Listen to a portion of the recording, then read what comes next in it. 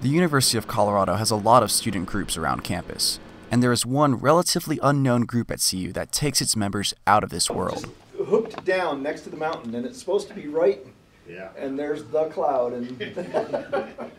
The Boulder Astronomy and Space Society, nicknamed BASS, meets once a month for amateur and professional space enthusiasts of all types around Boulder to come together to share their enthusiasm for observing the universe, while learning from lectures given by local space science experts and BASS members. The talk can be on astronomy, or it can be on a spacecraft mission, or it can be on anything to do with the space sciences or with observing, one or the other. BASS meetings are open to the public and are mostly held at CU's Somers-Bosch Observatory. They're hosted by the university, and we get to have access to these resources. We get to use these telescopes, and we get to use the planetarium. There's the moon.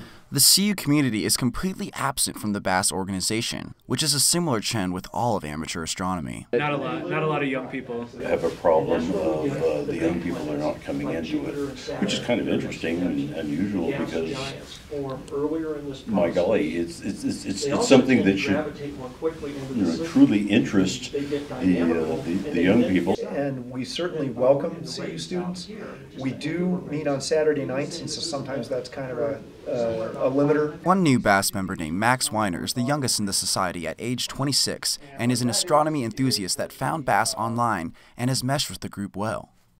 No, it's not exclusive because they're really accepting, and maybe they don't advertise it very well. Somebody once told me it was the best kept secret in Boulder. That we produced a free Friday night open house viewing every Friday the school is in session, and people, after 50 years of us doing it, they suddenly just discovered us and said, "Oh my gosh, I'm glad you started doing that." No, we've been doing it for 50 years. BASS is an exciting group that many CU students have no idea about, and for those who have never experienced astronomy, BASS offers an opportunity to learn about the universe around us. Joe Wirth and Yuchen Wu, CU Independent.